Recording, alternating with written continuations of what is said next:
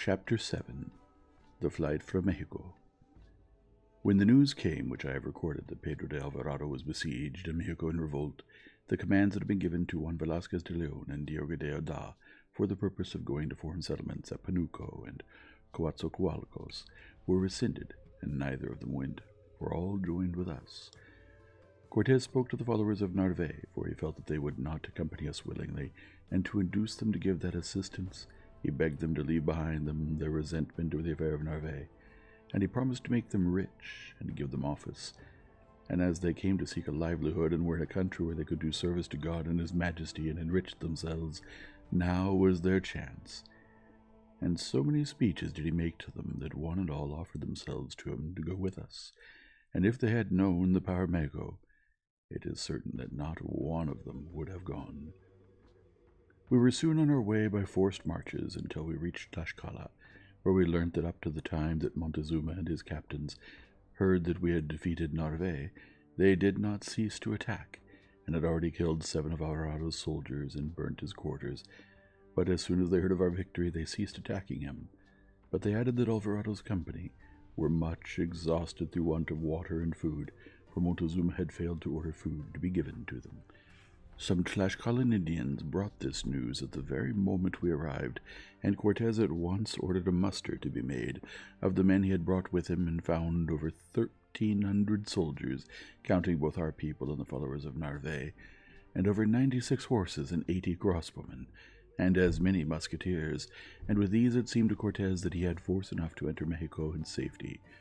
In addition to this, the caciques of Tlaxcala gave us 2,000 Indian warriors, and we had once set out by forced marches to Texcoco, and they paid no honor to us there, and not a single chieftain made his appearance, for all were hidden away and ill-disposed. We arrived at Mexico on the day of Señor San Juan de Junio, 1520,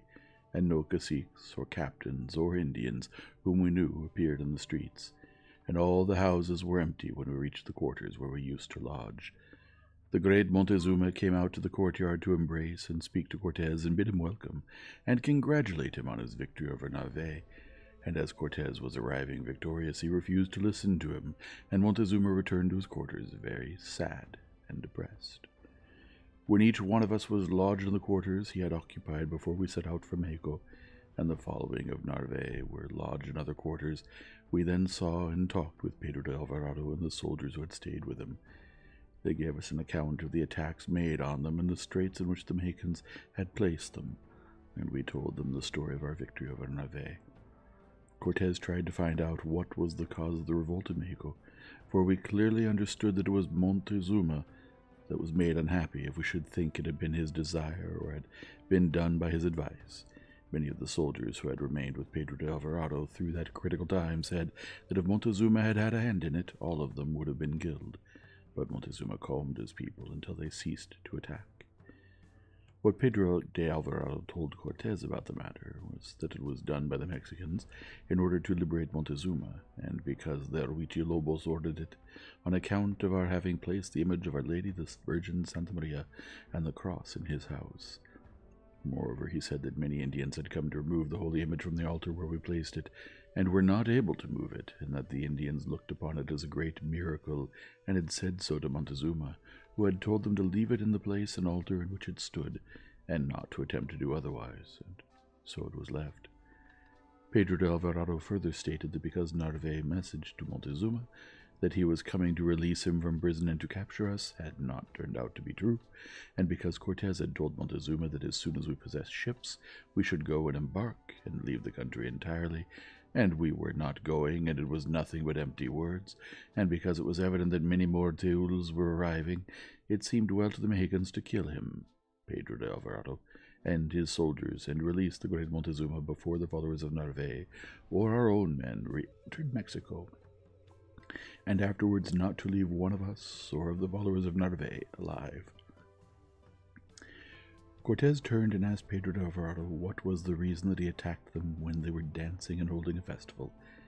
He replied that he knew for certain that as soon as they had finished the festivals and dances and the sacrifices that they were offering to their Huichilobos and Tezcatlipoca, that they would at once come and make an attack according to the agreement they had made between themselves, and this and all the rest he learned from a priest, and from 2 chieftains, and from other Mexicans. Cortez said to him, "But they have told me that they asked your permission to hold festivals and dances." He replied that it was true, and it was in order to take them unprepared, and to scare them, so that they should not come to attack him, that he hastened to fall on them. When Cortez heard this, he said to him, very angrily, that it was very ill done and a great mistake, and that he wished to God that Montezuma had escaped, and not heard such an account from his idols. So he left him, and spoke no more to him about it. Pedro de Alvarado himself also said that when he advanced against them in that conflict, he ordered a cannon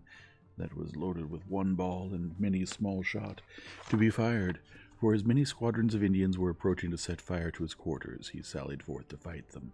and he ordered the cannon to be fired, but it did not go off, and after he had made a charge against the squadrons which were attacking him, and many Indians were bearing down on him,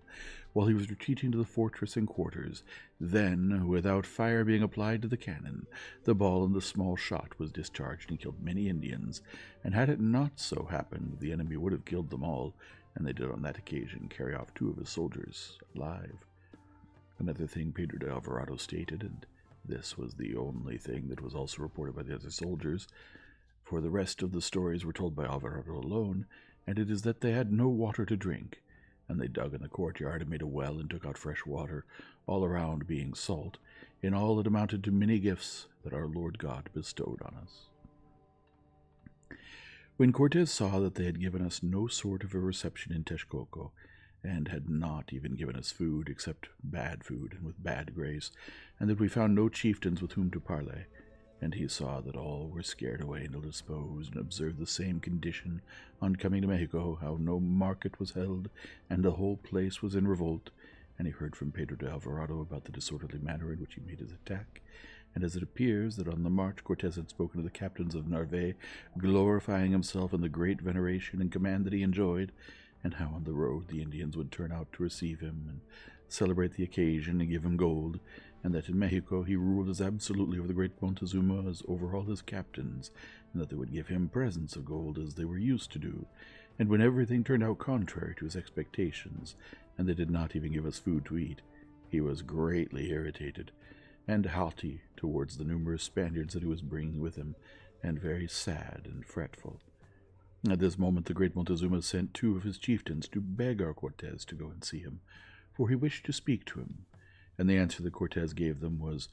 "Go to for a dog, who will not even keep open the market, and does not order food to be given us." Then when our captains, that is, Juan Velasquez de Leon, Cristobal de Olid, Alonso de la Villa, and Francisco de Lugo, heard Cortez say this, they exclaimed, "Señor, moderate your anger, and reflect how much good and honor this king of these countries has done us, who is so good that had it not been for him, we should all of us already be dead, and they would have eaten us, and remember that he has even given you his daughters." When Cortez heard this, he was more angry than ever at the words they said to him, as they seemed to be a reproof, and he said, "Why should I be civil to a dog who is treating secretly with Narvaez, and now you can see that he does not even give us food to eat?" Our captains replied, "That is to our minds where he ought to do, and it is good advice," as Cortez had so many Spaniards there with him in Mexico, both of our own party and of the followers of Narvaez. He did not trouble himself a whit about anything, and he spoke angrily and rudely again, addressing the chieftains and telling them to say to their Lord Montezuma that he should at once order the markets and sales to be held. If not, he would see what would happen.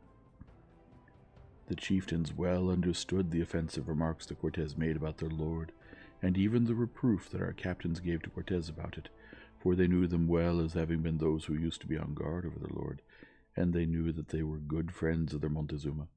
and according to the way they understood the matter, they repeated it to Montezuma, either from anger at this treatment, or because it had already been agreed on that we were to be attacked. It was not a quarter of an hour later that a soldier arrived in great haste, and badly wounded. He came from a town close by Mexico named Tacuba, and was escorting some Indian women who belonged to Cortez, one of them a daughter of Montezuma, for it appears that Cortez had left them there in charge of the Lord of Tacuba. They were relations of this same lord, when he went off on the expedition against Narvaez. This soldier said that all the city and road by which he had come was full of warriors, fully armed, and that they had taken from him the Indian women he was bringing, and had given him 2 wounds, and that if he had not let the women go, the Mexicans would have captured him, and would have put him in a canoe and carried him off to be sacrificed, and that they had broken down a bridge. Let me go on and say that Cortez promptly ordered Diego de Ordaz to go with 400 soldiers, and among them most of the crossbowmen and musketeers and some horsemen, and examine into what the soldier had reported, and that if he found that he could calm the Indians without fighting and disturbance, that he should do so. Diego de Ordaz set out in the way that he was ordered with his 400 soldiers, but he had hardly reached the middle of the street along which he was to march, when so many squadrons of Mexican warriors fell on him, and so many more were on the roofs of the houses, and they made such fierce attacks that on the first assault they killed 8 soldiers and wounded all the rest. And Diego de Ordaz himself was wounded in 3 places, and in this manner he could not advance 1 step further, but had to return little by little to his quarters. During the retreat they killed another good soldier named Lescano, who, with a broadsword, had done the work of a very valiant man. At that moment, while many squadrons came out against Ordaz, many more approached our quarters and shot off so many javelins and stones from slings and arrows that they wounded on that occasion alone over 46 of our men, and 12 of them died of their wounds, and such a number of warriors fell upon us that Diego de Ordaz, who was coming in retreat, could not reach our quarters on account of the fierce assaults they made on him, some from the rear and others in front, and others from the roofs. Little availed our cannon, nor our muskets, crossbows, or lances, or the thrusts we gave them, or our good fighting, for although we killed and wounded many of them, yet they managed to reach us by pushing forward with the points of our swords and lances, and closing up their squadrons never desisted from their brave attack, nor could we push them away from us. At last, what with cannon and muskets, and the damage we did them with our sword thrusts, Ordaz found an opportunity to enter our quarters, and not until then, much as he desired it, could he force a passage with his badly wounded soldiers, 14 fewer in number. Still, many of the squadrons never ceased from attacking us, and telling us that we were like women, and they called us rogues and other abusive names. But the damage they had done us up to this time was as nothing to what they did afterwards, for such was their daring that some, attacking on one side and some on the other, they penetrated into our quarters and set fire to them, and we could not endure the smoke and the fire until it was remedied by flinging much earth over it, and cutting off other rooms whence the fire came. In truth, they believed that they would burn us alive in there. These conflicts lasted all day long, and even during the night so many squadrons of them fell on us and hurled javelins, stones, and arrows in masses, and random stones, so that what with those that fell during the day and those that then fell in all the courts and on the ground, it looked like chaff on a threshing floor. We passed the night in dressing wounds, and in mending the breaches in the walls that the enemy had made, and in getting ready for the next day. Then, as soon as it was dawn, our captain decided that all of us and Narvaez men should sally out to fight with them, that we should take the cannon and muskets and crossbows and endeavor to defeat them, or at least to make them feel our strength and valor better than the day before. I may state that when we came to this decision, the Mexicans were arranging the very same thing.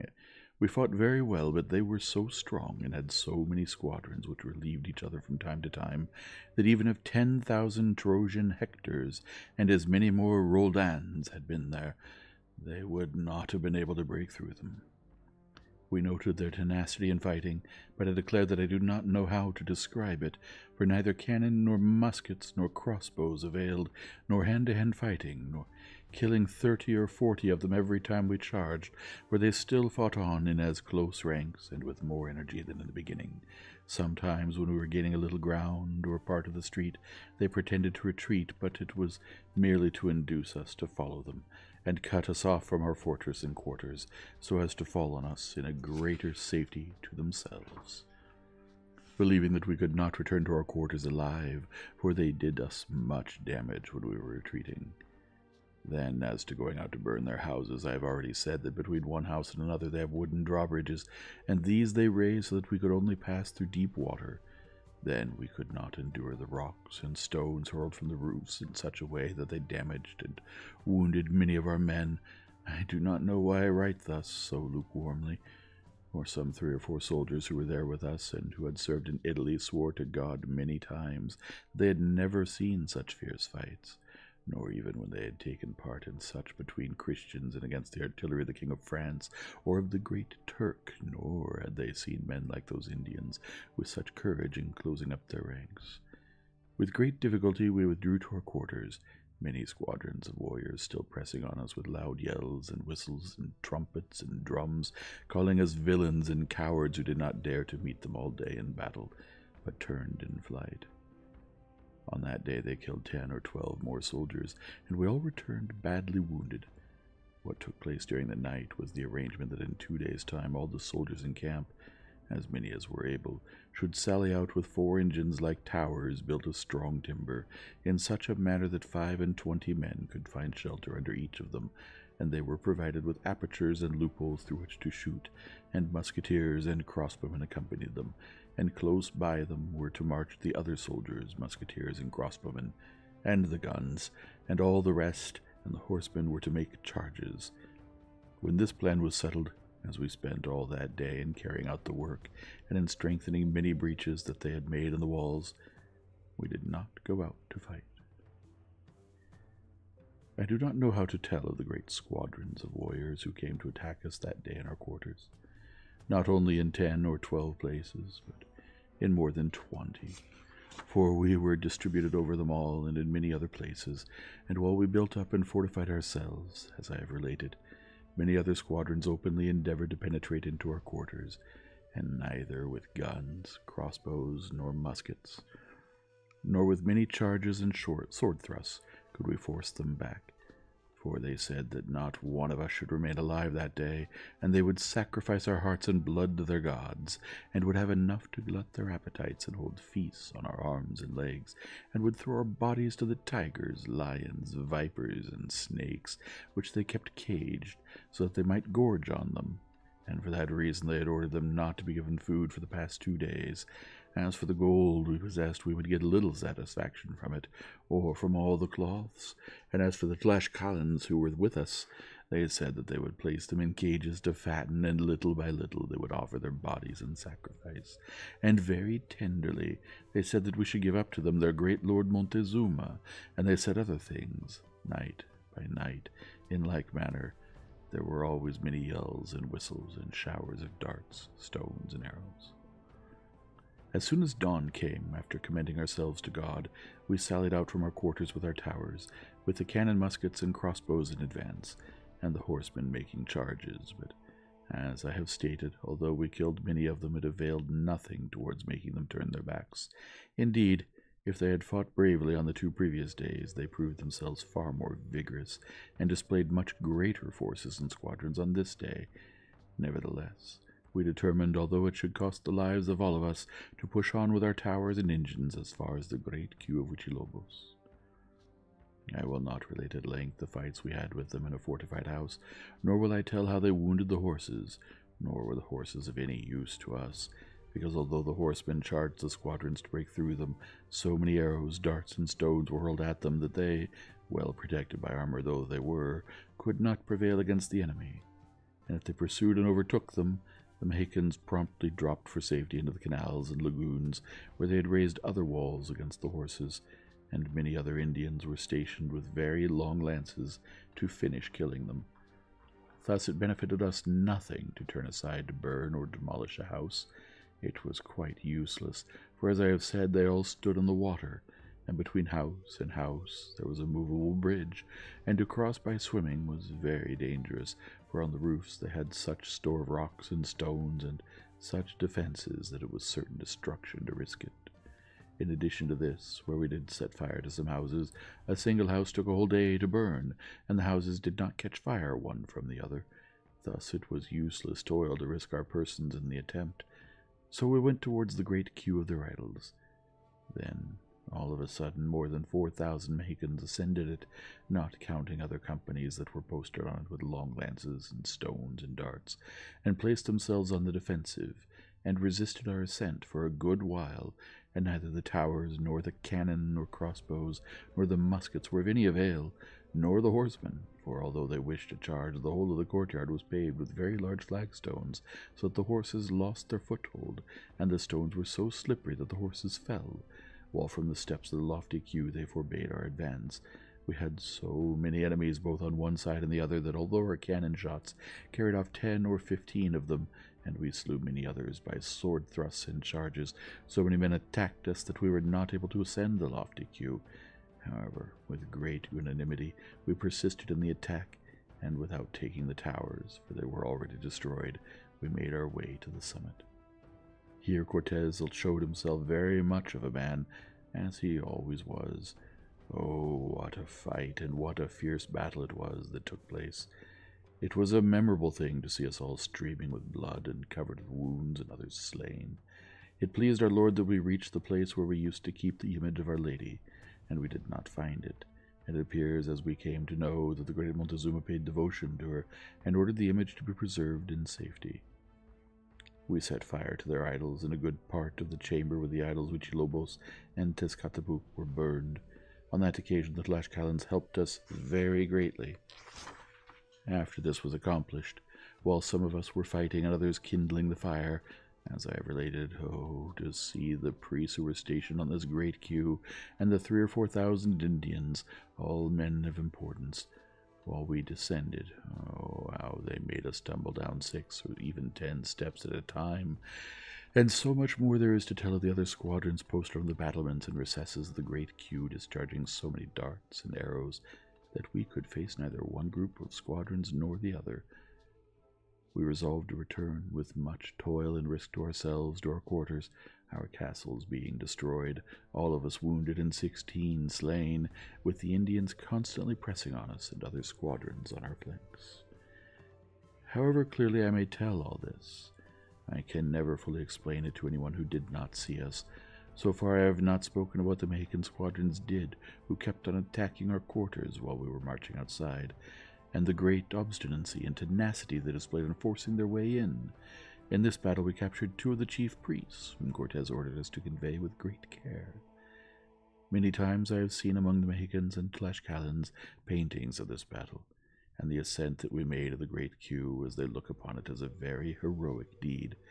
And although in the pictures that they have made of it, they depict all of us badly wounded and streaming with blood, and many of us dead, they considered it a great feat, this setting fire to the queue, when so many warriors were guarding it both on the battlements and recesses, and many more Indians were below on the ground, and the courts were full of them, and there were many more on the sides.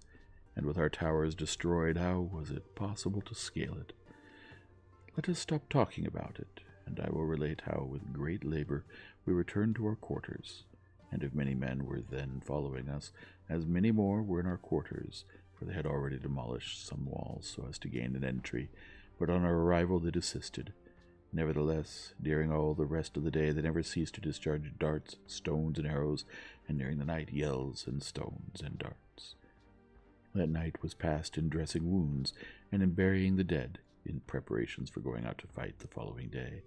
in strengthening and adding parapets to the walls they had pulled down, and to other breaches they had made, and in consulting how and in what way we could fight without suffering such great damage and death, and throughout the discussion we found no remedy at all. Then I also wish to speak of the maledictions that the followers of Narvaez hurled at Cortez, and the words that they used, cursing him and the country, and even Diego Velazquez, who had sent them there when they were peacefully settled in their homes on the island of Cuba, and they were crazy and out of their minds. Let us go back to our story.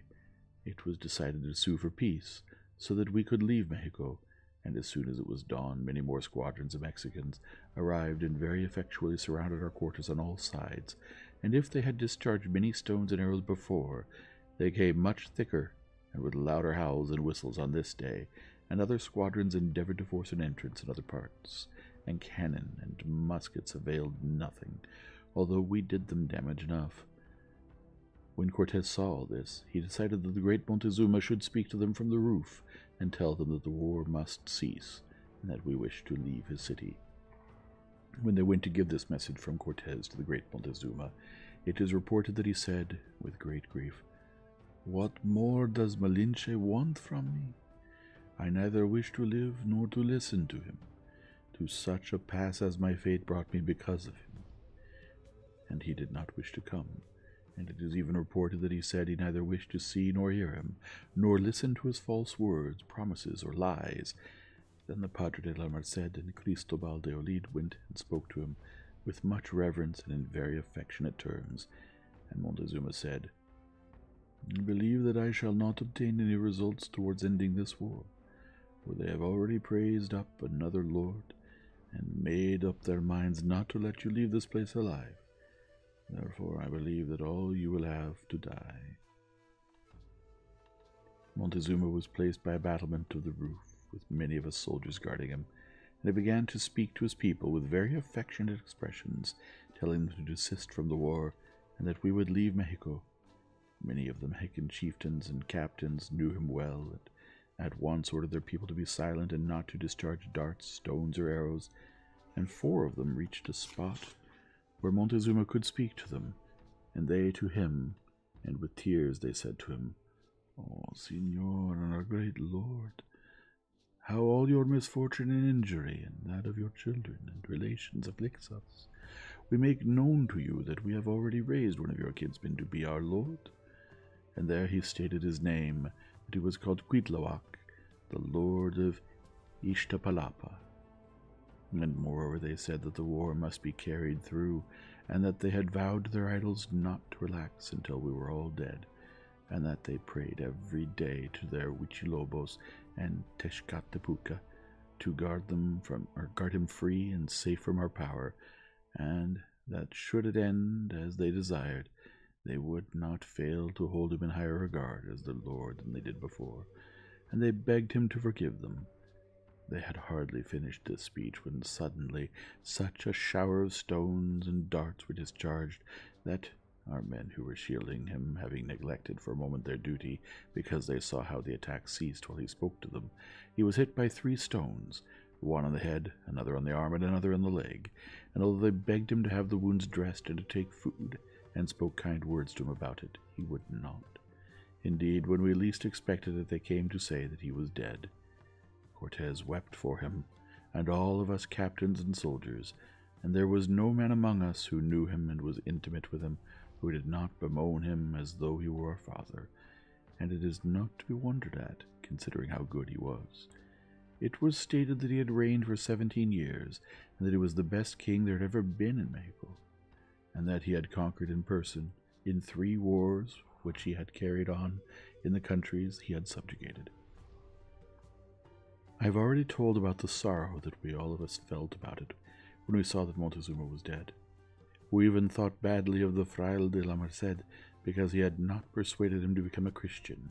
and he gave us an excuse that he did not think that he would die of those wounds, but that he ought to have ordered them to give him something to stupefy him. At the end of much discussion, Cortez ordered a priest and a chief from among the prisoners to go and tell the cacique whom they had chosen for lord, who was named Cuitlahuac, and his captains, that the great Montezuma was dead, and they had seen him die, and about the manner of his death, and the wounds his own people had inflicted on him, and they should say how grieved we all were about it, and that they should bury him as the great king that he was, and they should raise the cousin of Montezuma who was with us to be their king, for the inheritance was his, or one of Montezuma's other sons, and that he whom they had raised to be king was not so by right, and they should negotiate a peace so that we could leave Mexico, and if they did not do so, now that Montezuma was dead, whom we held in respect, and for that reason we had not destroyed their city, we should sally out to make war on them, and burn all their houses, and do them much damage. So as to convince them that Montezuma was dead, he ordered 6 Mexicans who were high chieftains, and the priests whom we held as prisoners, to carry him out on their shoulders, and to hand the body over to the Mexican captains, and to tell them that Montezuma had commanded at the time of his death, for those who carried him out on their backs were present at his death, and they told Cuitlahuac the whole truth, how his own people killed him with blows from 3 stones. When they beheld him thus dead, we saw that they were in floods of tears, and we clearly heard the shrieks and cries of distress that they gave for him. But For all this, the fierce assault they made on us never ceased, and then they came to us again with greater force and fury, and said to us, "Now for certain you will pay for the death of our king and lord, and the dishonor to our idols, and as for the peace you sent to beg for, come out here, and we will settle how and in what way it is to be made." And they said that they had already chosen a good king, and he would not be so faint-hearted as to be deceived with false speeches, like their good Montezuma. And as for the burial, we need not trouble about that, but about our own lives, for in 2 days they would not be one of us left. So much for the messages we had sent them. With these words they fell on us with loud yells and whistles, and showers of stones and darts and arrows, while other squadrons were still attempting to set fire to our quarters in many places. When Cortez and all of us observed this, we agreed that next day we would all of us sally out from our camp and attack in another direction, where there were many houses on dry land, and we would do all the damage we were able, and go the causeway, and that all the horsemen should break through the squadrons and spear them with their lances, or drive them into the water, even though the enemy should kill the horses. This was decided on in order to find out if by chance, with the damage and slaughter that we should inflict on them, they would abandon their attack and arrange some sort of peace, so we could go free without more deaths and damage. Although the next day we all bore ourselves very manfully and killed many of the enemy and burned a matter of 20 houses and almost reached dry land, it was all of no use because of the great damage and deaths and wounds they inflicted on us, and we could not hold a single bridge, for they were all of them half broken down. Many Mexicans charged down on us, and they had set up walls and barricades in places which they thought could be reached by the horses, so that if we had met with many difficulties up to this time, we found much greater ones ahead of us. Now we saw our forces diminishing every day, and those of the Mexicans increasing, and many of our men were dead and all the rest wounded, and although we felt like brave men, we could not drive back nor even get free from the many squadrons which attacked us both by day and night, and the powder was giving out, and the same was happening with the food and water. And the great Montezuma being dead, they were unwilling to grant for peace and truce which we had sent to demand of them. In fact, we were staring death in the face, and the bridges had been raised. It was therefore decided by Cortez and all of his captains and soldiers that we should set out during the night. That very afternoon we sent to tell them, through one of their priests whom we held prisoner, and who was a man of great importance among them, that they should let us go in peace within 8 days, and we would give up to them all the gold, and this was done to put them off their guard, so we might get out of the night.